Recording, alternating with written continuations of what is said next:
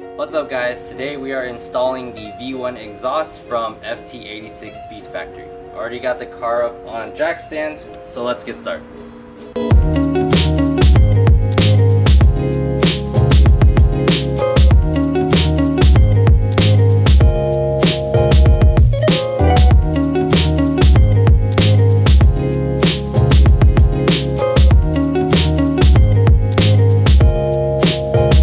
So we decided to go ahead and take off the mid pipe first, as that should probably be easier than taking the back end out first.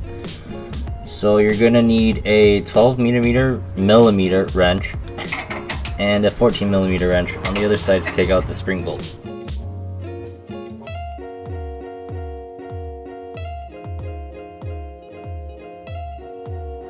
And then repeat the same thing on the other side.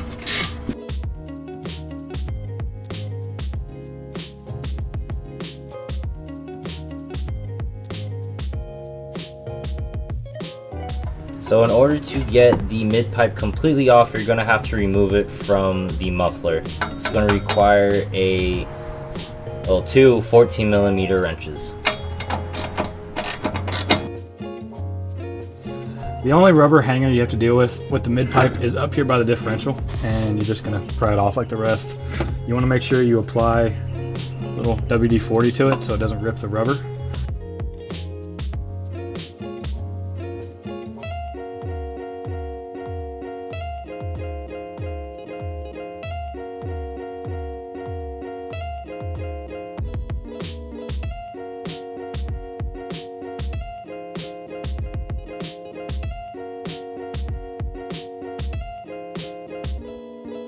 So by now, the only thing that should be holding on the muffler is the 4 hangers. A lot of the times people get stuck here, so just repeat the same thing. Use WD-40 and probably a pry tool or something.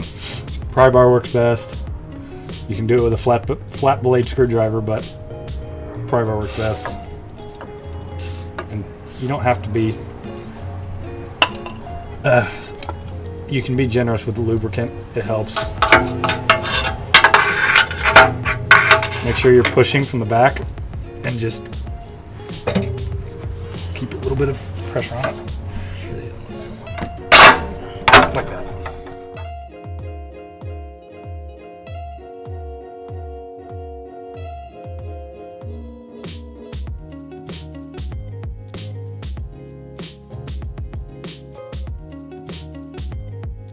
Alright, so here's a comparison of the stock setup versus the FT86 V1 exhaust. As you can tell, there's going to be a way bigger bend right here in the pipe on the stock one compared to the relatively straight mid pipe of the new system. Also, the mufflers are going to be different sizes. Stock one's pretty big, as the new one is actually pretty light and smaller. Okay, so you want to reapply this WD-40 stuff to the rubber bits, because just some of it might have got off, and you can get it inside the hole there now, so it's easier to put it in and out. Canola oil works too if you want to try that. Or cooking oil. WD-40 I leave a smell.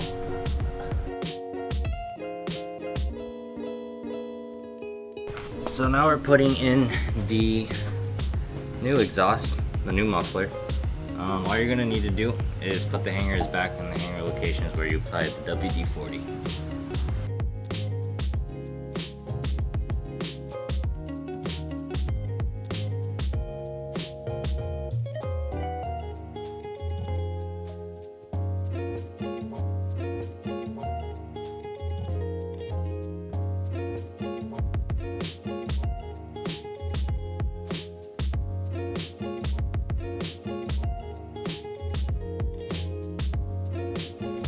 You're going to want to reapply WD-40 that one too, same as before.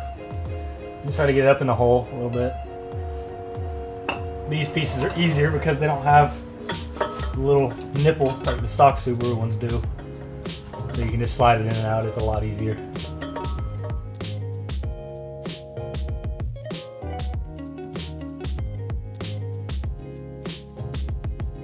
So the nice thing about this exhaust system is that in order to connect the mid pipe to the muffler, they actually just gave you a V-band clamp that has a locking nut on it. So to make it easier, all you have to do is loop it around point.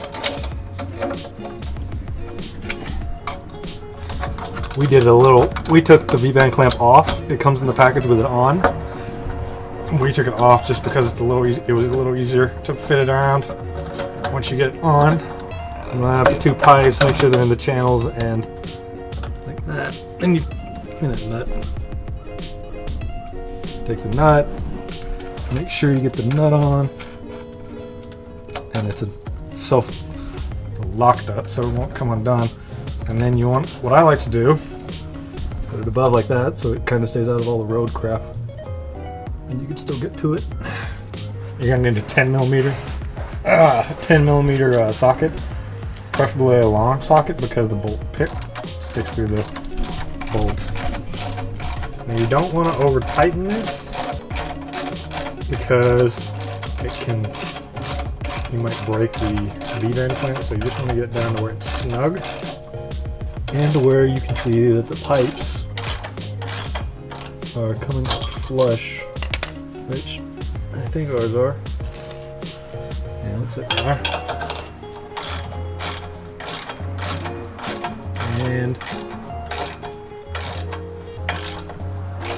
And they'll start to get more flush as it gets tighter. And that's about as tight as that is going to want to be. Okay, so this stock bolt coming off the exhaust is this short silver-ish looking one, and it's got the spring on the end of it. We found that the supplied bolts, see how the supply bolts are much longer? They also, the spacer here is also much longer. There's also a couple other differences, like the head of the bolt isn't as big, and there's this little spacer here for the spring to go up into, which is not included on this. Now the issue that we ran into was can you see that? Yep. This is the supplied bolt, longer. With the kit. With the kit. It goes through the flange here fine, but when you try to stick it through the second hole stock, the spacer doesn't go all the way through. Now I know it's not supposed to. It's supposed to be a spring bolt, right? But if you put both of the long bolts, which is the other one's over there somewhere, the flange is sitting out here like this, not keeping the pipe connected to the gasket here. Everything's just sitting out here like this. Now you can tighten that all the way up, but it hits that spacer and won't go any further. Now we thought that you had to put a spring in there like stock. You put the spring through the old one, which doesn't fit right, as you can tell, like that. Doesn't fit. And when you stick it through there, it barely fits through, and it's a pain to get it all the way through. We were hence corrected by the supplier. They told us not to use a spring. But if you don't use a spring with these bolts, we can't find any feasible way where these bolts are going to work. Stock bolts, however, do appear to work Without the spring. Without the spring. That's a big one. Use the stock bolts without the spring, and they will keep that pipe pressed on that flange like they're supposed to. Now, we have emailed them. We're waiting on something to find out. Maybe they sent us the wrong bolts. Maybe we're idiots. We'll find out. So, for now though, we're going to do what works and just stick stock bolts back in and tie those down.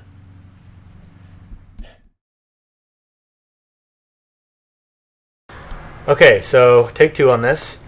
The first time we did this, we used just stock bolt, the stock bolt that came on the car, and not the supplied bolt. See how they're longer? Supplied, new bolt, stock bolt came off the car. We used this and just a nut, no spring, because that's what we were told. There was a bit of a misunderstanding between us and customer service. So we put it together. We put these two bolts on the mid pipe with just this, no spring, because that's the only way it would fit with no spring. Since then, we've got it confirmed that you are supposed to use the new bolt and a spring for the mid pipe, for the flange. Now, What I would recommend with this is when you get your new bolts, you're going to want to look at how big the head is on the bolt. Notice how the stock one, it's bigger. This one's smaller. It doesn't quite fit over the top, over the spring, quite like the old one did. I didn't quite like that as much because the bolt moves around a little bit. So what you do, you go to Ace Hardware, you get one of these nuts for 14 cents, put it through there like that. It's a little big, but it's not going to rust or anything. And now the spring is nice and flat against all of us. The top of the spring is nice and flat against the surface. So this is what you do, not this. You use this on your new exhaust. You might need a friend to help you with this because pushing the springs all the way to where the nut catches is a bit of a chore. If you had a pair of vice grips, this would probably be easy where you could just clamp these two together, but I don't have that, so I have a friend just waiting to catch the nut, and I'm going to push on this really hard